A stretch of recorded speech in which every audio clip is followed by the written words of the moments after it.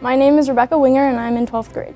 I am student body president of the Adelson High School. I like to be involved in the school and I like to have a say in what goes on. We had the first day of school this year. I introduced our new head of school, Dr. Portnoy, which was really exciting. I swim competitively. I do Adelson High School Swim, which is like the highlight of my year every year because we do regionals and we make it to state and we get medals and we flew to Reno last year. It was just such a great experience. I teach swim lessons, I coach lower school swim, I coached middle school swim. My favorite part of the school is the ability to bond with all of my peers and the feeling of having a family here.